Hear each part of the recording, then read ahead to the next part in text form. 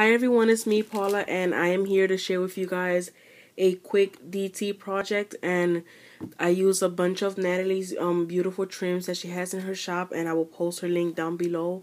And I also used some of this trim that she has, super pretty, and it's the daisy trim, the daisy mesh bling, and I used some of that. And I also used this pretty turquoise trim or teal, and this I had altered a letter for Vicky, and she was just so sweet to send me a rack before the swap, so I really appreciate that. So I wanted to add a few extra goodies onto her package, and I decided to alter a letter and for her. And Vicky, I hope you like it. And I used this trim here also that Natalie has in her store, and it's very cute and very iridescent, very glittery, sparkly.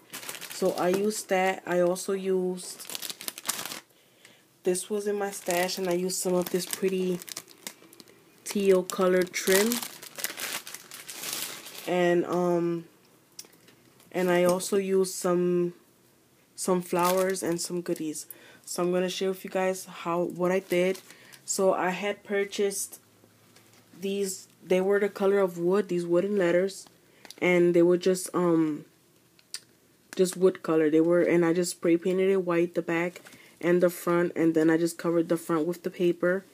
And this paper came from the DCWV garden pack, garden party stack. And my friend Natalie has sent me that, so Natalie, thank you so much for that. I used that paper for this, for the background.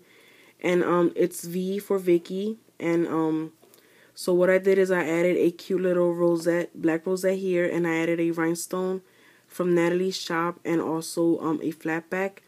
And I added this cute little butterfly here, and this is the mesh bling from Natalie's shop.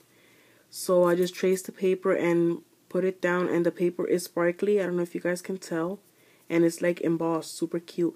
So Vicky's, the colors that she like is teal, brown, and black, and that's why I used the black here. But so I just used some of these flourishes that I had in my stash, and I used it like that, so super glittery and sparkly. I added this trim, and Natalie has sent me this also, and also this heart trim also she sent me. And I had just handmade this pretty flower there, paper flower, and I just added a little tiny bead in the center. So here's some of that trim that I used, and also let me see if I can do this. And I just added a little cluster of flowers here. Here are some treacle flowers. It was in my stash. This is another big treacle flower. It looks like that.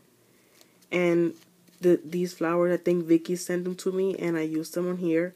So thank you so much. And then this, I believe Natalie still has this in her shop, and it looks like this. Let me see if I can show you guys real quick how it looks. If I can find, oh, there it is.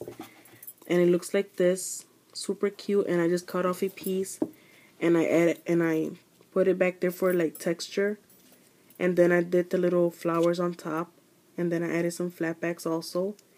And this is a piece of the daisy trim, and I just colored the inside with a gel pen.